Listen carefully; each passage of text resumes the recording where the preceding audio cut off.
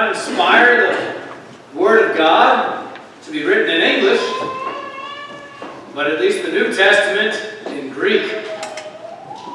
So in this language we do have one word that can sum up what Christianity is all about. And this word is tetelestai, which means it has been and will always be finished. Everything. Everything necessary for your forgiveness, life, and salvation is finished, accomplished completely by your Lord Jesus the Christ. All the Father's wrath against sin, all the devil's power over you, all the world's anxieties, and all the old Adam's wicked desires are dealt with and put to death in your crucified Savior Jesus. All the problem of your sin is resolved, your failures fixed, your mistakes covered up in the blood of Jesus.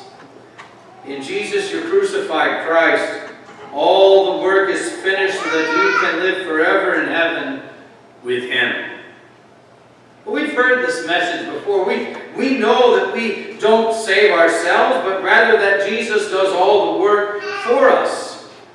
When things are going well, it's an easy matter to hold fast to the reality that Jesus has accomplished all things for us. When the burden of sin seems light and life is partly cloudy, we buy into the fact that Jesus does everything for us solely by grace because He loves us. But my friends, what about those times when sin is heavy and life is nothing but floodwaters?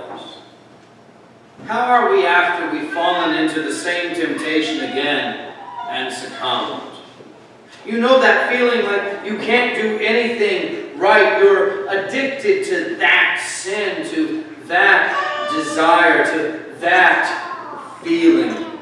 You're controlled by that sin, that secret mistake, that known only by you failure, that hope no one catches you temptation. And after you've fallen again, the devil is quick to send out his demons to harass you, to ring in your ears that you are worthless, you're good for nothing, and this time God will not forgive you.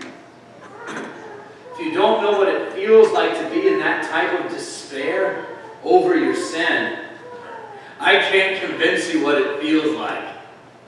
It doesn't feel good. It's miserable.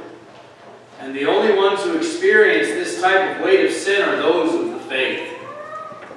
If you don't experience sin this way, then that means you are an unbeliever. Faith does not exist in your heart. For this sin, it doesn't fade away in your memory, but instead grows uglier by the day in your conscience. And when you begin to forget the feeling of despair, the world reminds you of just how big a hypocrite you are. And there's nothing you can do in this place, nothing you can do, because the devil won't let you crawl your way out of this despair, but instead will drag you into deeper despair, great shame and vice. And no self-help motivation or temporal exercise of conscience can overcome sin, death, world, and the power of the devil. No. Nothing you can do can overcome this deep despair. And how do I know this? Well, God died on the cross. God was put to death. If the Son of God died on the cross for sin, then there's nothing you can do to get out of sin, to remove yourself from that despair. There's nothing you can do to make yourself feel better even. No, the only thing that helps you in despair and rescues you from the jaws of hell is the proclamation of that beautiful gospel, tetelestai. It is finished. For St. Paul fleshed out this beautiful word in 2 Corinthians, saying, "For our sake He made Him to be sin who knew no sin, so that in Him we might become the righteousness of God. My friends, you're in good company.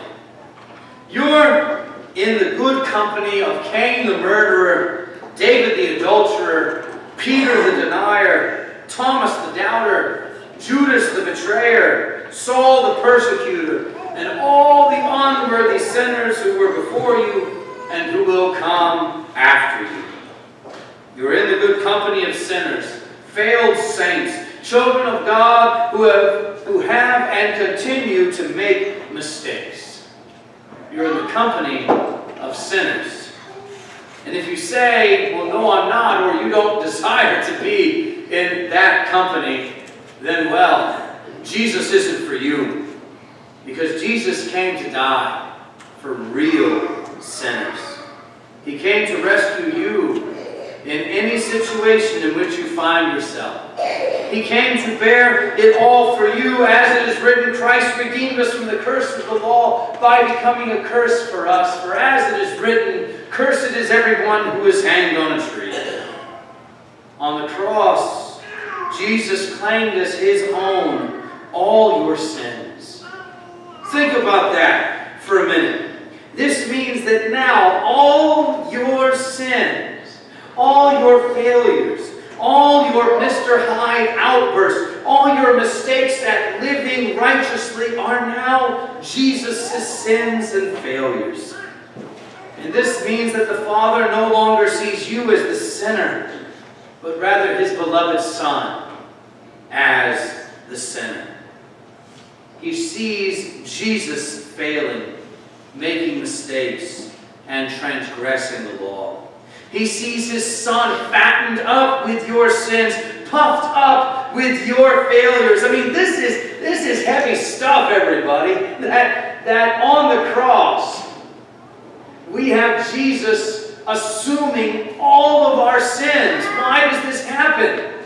Because God the Father not only hates sin, he hates sinners too.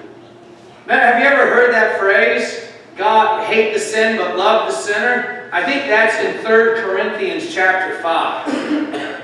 It's nowhere in the Bible because it's not true. If God loved sinners like loved who sinners were, then the Son of God would never have died on the cross. This is how heavy it is, our condition of being sinful, but it also shows us, because Jesus has assumed this condition for us, how much our Lord loves us. For Jesus became our sin. He became us.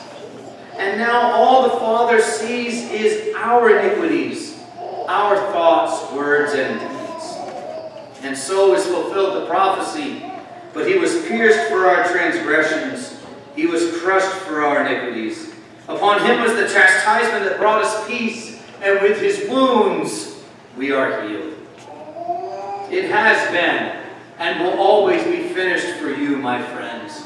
In the wounds of Jesus you have peace, absolute peace of mind, body, conscience, and soul, meaning you are reconciled to the Father, an eternal child of God and co-heir with Jesus of heaven. For Jesus has taken care of everything for you, and he will continue to do so for all eternity. It is finished. Your salvation is won and accomplished. And Jesus does everything right for you. In his name, amen. Glory be to the Father, and to the Son, and to the Holy Ghost, as it was in the beginning, is now, and ever shall be, world without end. Amen. We sing the